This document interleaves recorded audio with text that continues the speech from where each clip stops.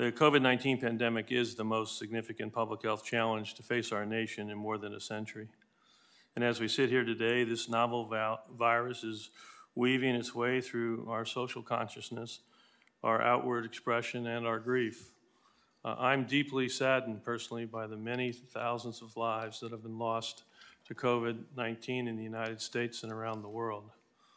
And I fully recognize the anguish that our nation is experiencing now. Today, I call on the American people to remain vigilant in our collective obligation to protect the vulnerable, to protect your community, your grandparents, your loved ones who may be at risk for severe COVID complications. And we must lessen the impact of COVID on African Americans, Hispanics, Latino, American Indian, and Alaska Natives who are being disproportionately affected by this disease. This nation is not only hearing a wake-up call, rather we're hearing a clamoring for equity and healing, for positive permanent change to health and social disparities that persist in our nation. As communities make plans to cautiously reopen, this means that we need to continue to embrace the now familiar social distancing, hand washing, and face coverings. These actions will allow us to move forward and contain the outbreak, along with readily available testing, comprehensive contact tracing, timely isolation of known cases, and self-quarantine to break the chains of transmission. CDC is providing communities with public health tools and information to confront this novel virus. Personally, I can't tell you how proud I am of the men and women and the dedicated public health professionals at CDC, and how grateful I am for their service and their family sacrifice. CDC has deployed over 5,000 personnel to the COVID-19 response.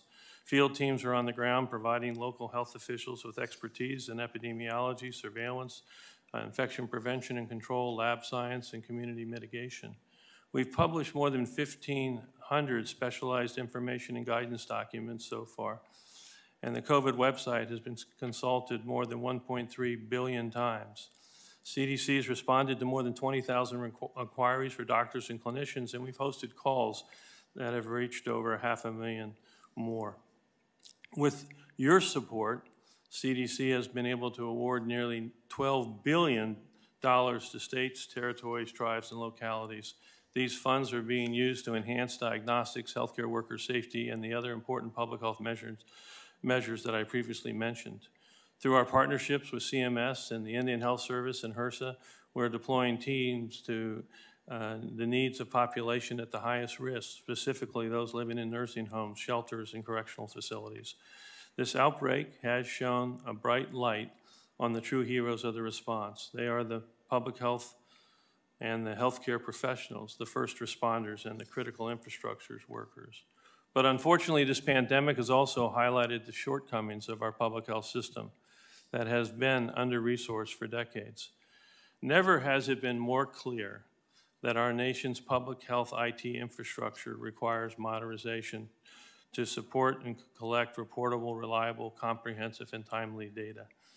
When we confront any disease threat, CDC and public health departments must make real-time decisions based on real-time data.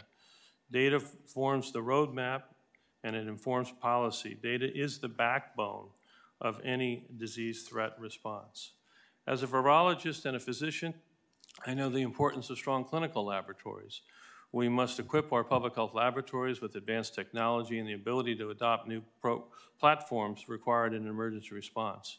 We must exponentially grow the necessary workforce to address COVID and future public health threats. Sustained investment in our public health system of this nation is an investment not only in health and prosperity for today, but for the future generations tomorrow. Preparedness will be critical when influenza and COVID hits the doorsteps of our hospitals and healthcare providers this winter. I want to encourage all Americans to be prepared, embrace flu vaccination with confidence for the families, themselves, and communities. This single act will save lives. As a person of faith and good conscience, I ask all of you to see the possible. We must resolve, we can, and we must lessen the health disparities in this nation. I leave you with a reminder from our mutual friend, the late dear Congressman Cummings, when he used to say the cost of doing nothing isn't nothing. As CDC director and a grandfather, I ask you to continue to work with me to build the public health system our nation not only needs, but that it deserves. Now is the time